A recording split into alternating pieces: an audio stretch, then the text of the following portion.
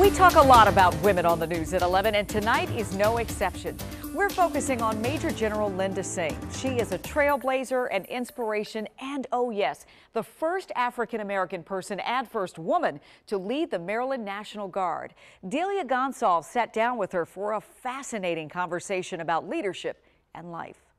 You know the time is right when you feel things have aligned. I sat down with Major General Linda Singh to reflect on her nearly 4 decades of service. Singh is the first African American and the first woman to serve as Adjutant General of the Maryland National Guard. She's the first to have an all-women command staff. I don't think they really know how proud of all of them that I am. A leader's leader, a trailblazer, a woman who has risen above the rest in a male-dominated field. When you strip down the numerous degrees and awards, Linda Singh is a working mom. Because we go to bed tired. And a woman who overcame challenges that might have broken somebody else. Poverty, sexual abuse, homelessness. When they convinced me to join the National Guard and I was 17 years old, I didn't really think about it. I thought, I'm going to get away from Frederick City. I'm going to get off the streets. Her survival skills helped her navigate some of the worst times in her military career. I'm just going to ignore it and pretend that this just did not happen.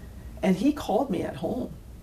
And his conversation was, when I tell you to do something, you're to do it. In a time when women were not empowered to report sexual assault in the military, Singh showed remarkable strength. Not only am I going to be wearing your rank, I'm going to be holding your rank when I'm done. And told her first sergeant, who reassigned her. I had already had, my integrity and my self-esteem stripped away. I wasn't letting anybody else to take that from me. We also talked about the hard work and sacrifice it took to command Maryland's National Guard. I think especially as black women, we don't have the luxury to complain or to feel sorry for ourselves. Right. How has that shaped your career? Well, that's an excellent question, because when I think of early in my career, I was married and then became a single parent. And I didn't have an option. One thing I learned from my grandmother raised 14 kids plus myself. She had me for 9 years. And she cleaned other people's houses. She came home and she cooked. And we didn't have running water. So when I say she came home and she cooked, it was a matter of getting the water from the spring.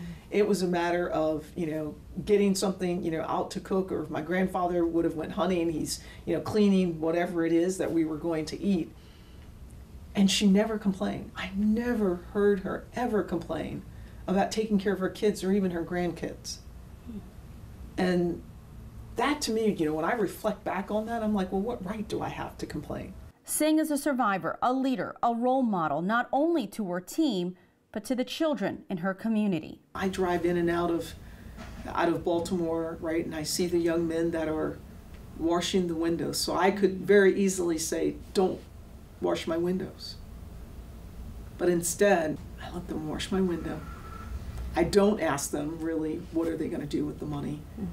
Sometimes I'll say, what are you doing? Why aren't you in school? Because sometimes it really is about someone being just able to say, we care. Someone to listen. Yeah, and that we see them. We see them.